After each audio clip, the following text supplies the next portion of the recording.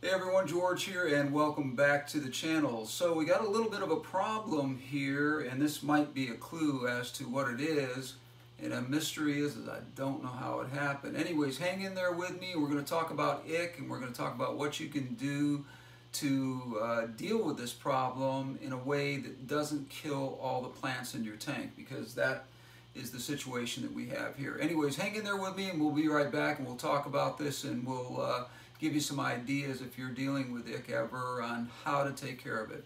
Stick with me and be right back.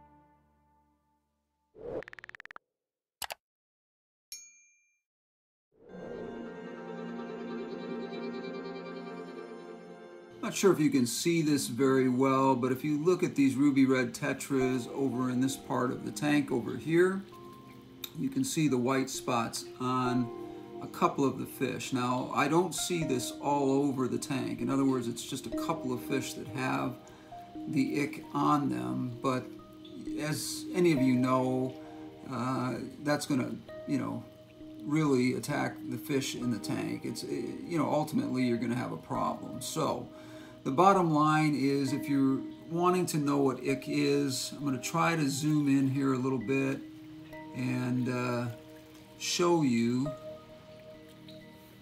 if I can, without being really jittery. If you see that one fish right there, you see all the spots on it, that is ick. That's what it looks like. It looks like somebody took a salt shaker and just sprinkled it all over the fish.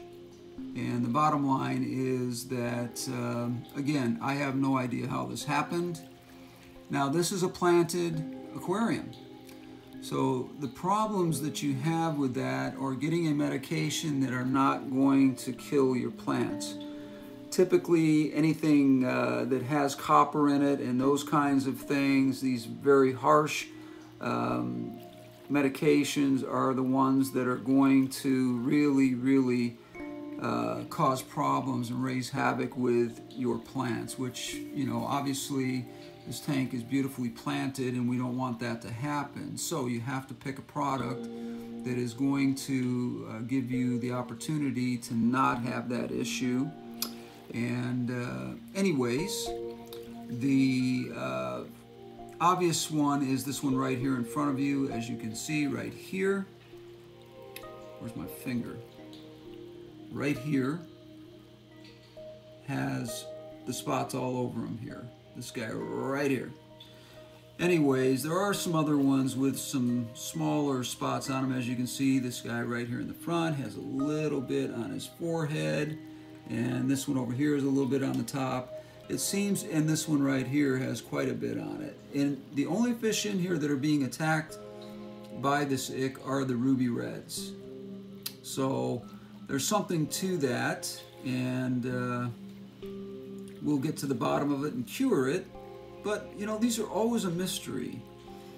So when I come back here, we're going to talk a little bit more about how to deal with ick the best way. I'm really not that all that concerned, because I know how to deal with this problem, and I will deal with it. But I want to talk about a little bit some of the things you really need to think about when you're treating ick, and some of the important things about doing a health check on your fish every day. And this is why it's such a great idea. This very example. We'll be back in just a second. We'll talk about this. So as I showed you the spots on the fish, I'm basically seeing it mostly on the ruby red tetras in the tank.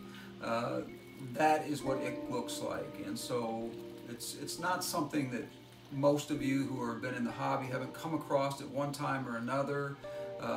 You can quarantine fish, you can do everything right, and sometimes these things just happen. As I alluded to, this has been a very long time since I've had anything like this crop up or happen, and I really have no idea how it did happen. As I said, this has been a quarantine tank for many years before I put it in my gallery here. Never had any problems with it. I have used small amounts of medication in it before I ever fully planted it and that sort of thing. So the mystery is I have not put any new fish in here in 6 months. So how this popped up, I don't know. So that's the mystery of ick, though. I have found that people have told me that they have done absolutely everything right. They've quarantined their fish for the proper amount of time. They have even added medications into their quarantine tanks just to be safe. And a year down the road, you know, no new fish added, no nothing, no changes to the tank whatsoever, and all of a sudden a case of ick pops up. So the thing that ends up being the question here is ick always in our tanks?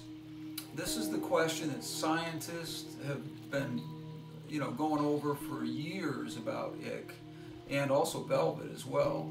And the question would be, is ick always present in a tank and it just attacks a weak fish who is vulnerable to it? Well, that would say to you, okay, how come we don't see this more often in tanks that are well established and have fish that somehow get weakened in a way or whatever, and they don't get ick, they just die from something else? I don't have an answer for that, to be honest with you. But what we can do is talk about what the solutions are to fixing the problem, and then talk about how to get rid of the ick in your tank and not destroy your plants. Because that's the big thing with people like me and many of you, is that if you have a planted tank, this can be kind of a nightmarish scenario for you if you don't know what to do. Now, I'm not pushing this particular product. Well, hell yeah, I'm going to push this product, to be honest with you. It's called IckX, and it's made by Aquarium Solutions. And I have used other products before. I have never used this one before, because I've always used something called Ick Guard, which is made by Tetra, and a lot of people say, oh, that stuff is no good, it's crap or whatever. The one time that I had ick, I used Ick Guard and it worked, but I didn't have any of that on hand, and I don't want to wait, you know, with coronavirus and everything, I don't want to wait. I did have this IckX on hand because Aquarium Co-op, Aquarium Co-op, you guys probably know who that is, recommends this stuff amazingly with planted tanks and otherwise. And so I bought a bottle of this just to keep on hand, because you just never know. I mean, this covers more than just ick, but it's specifically for ick. That's the main function of it. So what I would say to you is, if you're going to use this product right here in a planted tank, really follow the instructions on the back. Now, this is a 20-gallon. You don't really have 20 gallons in here, so you don't want to over-medicate. You want to think about what your substrate and your plants and your rocks and everything, what the displacement of the water is going to be. So I figured probably 15 to 17 gallons is a safe bet on amount of medication to use. So this is 2 teaspoons per 10 gallons. So I used 1 3/4 teaspoons on this particular tank.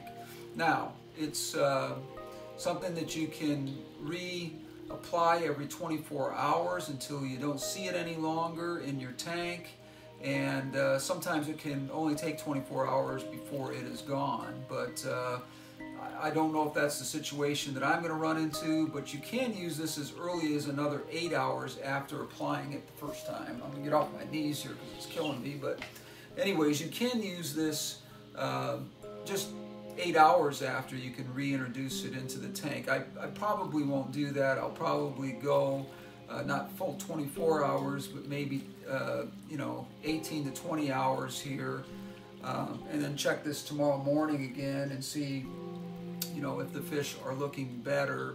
The second thing you want to do, or the first thing you want to do before you put this product in your tank, is to make sure that you have taken the carbon out of your tank, because carbon is just going to destroy the medications that are in here that are going to treat these fish, and you don't want to have that happen. So make sure that you do remove the carbon in your tank before you use this. The second thing you want to do is if you have a small amount of aquarium salt, and I'm not talking about iodized salt from your kitchen or anything like that. If you have a small amount of aquarium salt, you can use that. Now I'm choosing not to use that because aquarium salt can be difficult on plants, and I really don't want to get into a situation where I'm harming my plants. So I'm going to be very tactical about this and take it one step at a time and see what happens here. Like I said, it's only the ruby red tetras that I'm seeing any of this on. I know it'll spread to other fish if you don't treat it, but that's why we do these health checks every single day. I mean, it has worked for me because I've caught other things that weren't ick, but I've caught other things in tanks where fish have had external parasites, or internal parasites, excuse me. And you know, that can spread around your tank too, and that is a fish that's starting to look gaunt and, you know, not eating very well and that kind of thing. You can usually tell what's happening. But I do a health check every single day on my tanks just to make sure that nothing's going on. I don't count every single fish. I try to eyeball it to make sure that everybody's front and center and present, but you can never be guaranteed that. One of the other things that you want to do, if you do decide to use the salt, let me cover this first. If you decide to use the salt, use it very, very sparingly. You don't need a lot of it. You know, use about half as much as even is what is recommended, because you're already using the ICX anyway. This is likely probably going to solve your problem. The second or the third thing that you want to do is raise the temperature in your tank. Now I have digital heaters in my tanks, in every one of my tanks, so I can control that. I keep my tanks at 81 degrees, which is another reason why I'm very surprised that this even happened. But at 81 degrees, I guess it can still happen. So what I've done is raised it up to 84. I may go up to 86 tomorrow if I don't see that these fish are getting any better. They should, because all of the water parameters and everything in this tank are spot on. They're absolutely perfect. So stress in this tank, I just don't know what caused this. I mean, I have no idea. It'll be a mystery, and it'll remain a mystery because I just don't know. But do make sure you do those three things: that you pull the carbon out of the tank, number one; number two, that you put a little bit of salt in there, aquarium salt only. Do not, that's a disclaimer on my part, do not put table salt from your table into your tank. That's a no-no. There is specifically salt for aquariums. You want to use that. And then the third thing is to raise the temperature up, which I have done. I've gone from 81 to 84 degrees. That's going to help make the parasite drop off the fish. Now, once the parasite drops off the fish, it's going to go into your substrate there, and that's where the problems really get to be a big deal, because what happens is they start to bloom out in that substrate, and then they start attacking your fish all over the place. And it pops up really, really fast. And once these little cystic spots on the fish start to heal, the nice thing about the ICX is it leaves behind a coat on the fish that helps the fish to heal, which is really kind of a cool feature if you're going to have to deal with this problem, that you are looking at the full health of your fish. So anyways, guys, I'm going to keep this short here. I was just absolutely shocked to see this morning, because I just never ever have ick issues in my tank. It's just very, very, very, very strange to me that this happened, and it is so rare in any of my tanks. Like I said, it's been 2 years since I've had a case of ick, and I'm just baffled because there's no new additions to the tank, no rhyme or reason to why this would happen, and here we are. So anyways, try ICX, try ICGuard. I swear by that stuff as well. It's made by Tetra. It's not even expensive, so you think, oh God, it's cheap, you know, it doesn't work. It did actually work one other time when I had it. I didn't have the ICX on hand, but this is okay to use according to my supplier, who is very knowledgeable. He's actually a professor who knows about fish a lot and has told me that this product will not harm your plants. So if you want to look that up and research that a little bit further, please do, because I have put it in with my plants. So I'm just going to tell you as a disclaimer, I'm not telling you to do that. I am telling you that I've been told that this will work fine without removing your plants. That would just be a real mess to try to do all that. So anyways, thank you guys for watching. Crazy stuff happens. We're not all Teflon, and things happen to even the best of us in this hobby here. So leave your comments down below if you have any questions about the ICX, or if you want to add to this, if you've had experience with ICX and you have used the product before, or if you've had experience with ick problems in your tank and you want to talk about that, leave it in the comments down below and I'll get back to you. And hopefully we can help some other people out that may be running across this problem as well. Anyways, thank you. Hit that like button, hit the subscribe button, and share with your friends. Appreciate it, you guys. We will see you on the next one. Until then, we're out of here.